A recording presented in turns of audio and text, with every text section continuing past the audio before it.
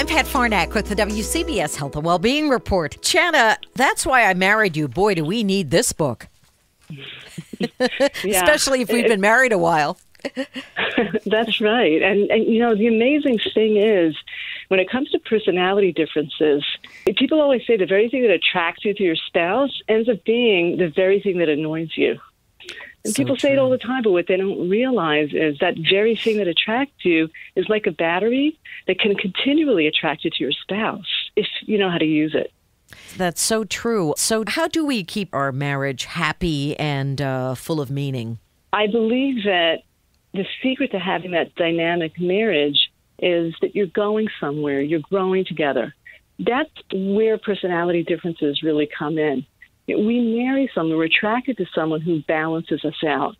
And then the question is, what do we do with that? How do we look at it? I'm going to give you an example of a woman named Grace who came to speak with me. She said, I'm so annoyed because my husband can't give me that emotional support that I see so many of my friends' husbands giving them. It's really difficult. I said to her, well, what attracted you? Why did you marry him? She says, well, he's really strong. He's reliable, disciplined. He's a real man. I love that about him. I said, so you weren't looking for the emotional type? She said, well, I was actually not attracted to the emotional type. I dated them, but it just never worked.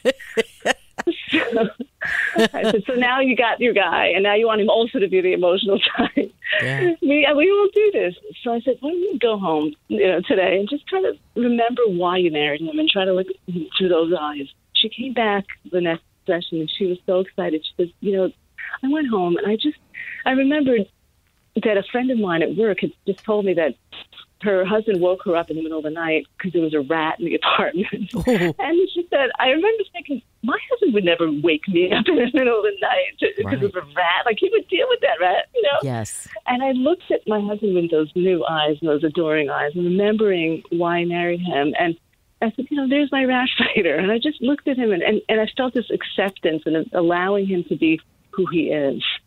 That's a great story. That's a great story. Yeah. And a couple of days later, she had trouble sleeping, and he noticed it in the morning. He says, what's going on? She said, well, I always told you in the past when I was upset about something. It's something at work. Never mind, because, I would tell you the story, and then you wouldn't be able to give me the support, and then I'd get upset. So never mind. I didn't marry you for that support. He said, but I really want to try.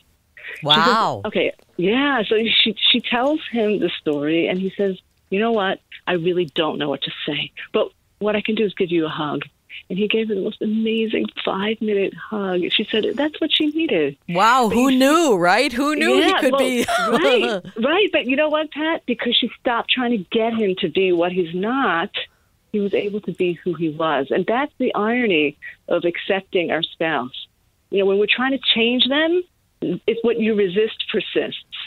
That's so true. When we allow and accept, the irony is that's when they come more towards us, and we end up getting a lot more of what we had hoped for.